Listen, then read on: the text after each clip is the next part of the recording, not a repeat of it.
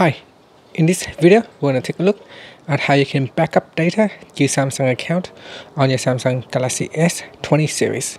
First, tap on the home key to go back to your home screen, then swipe down at the top and tap on the settings icon. Next, tap on accounts and backup.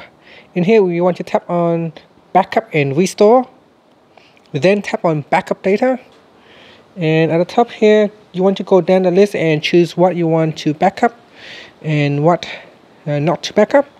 Maybe a lot of them you don't need to backup, such as voice recording. If you're not interested in backing up voice recording, you can deselect them, and any other stuff that you don't want to backup, you can deselect, or you can simply tap on the select all up here and it will select everything.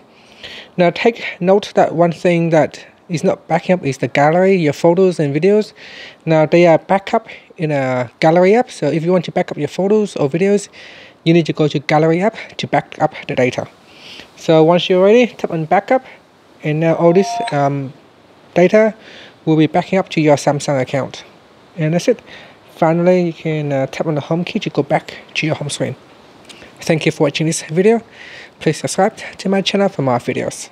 Now if you swipe down at the top, you can see there is a notice in the status bar telling you how far the phone has been backed up. And that's it. Thank you for watching.